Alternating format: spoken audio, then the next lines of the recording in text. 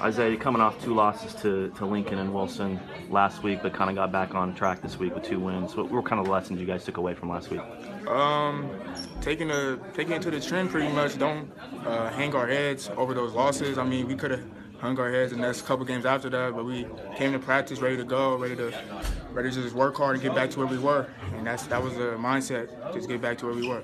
How much did you feel like the old team, the good team, showed up tonight? We all felt pretty good. I mean, we all had a good warm up, worked hard, got a sweat in, and we all just started the game out real fast.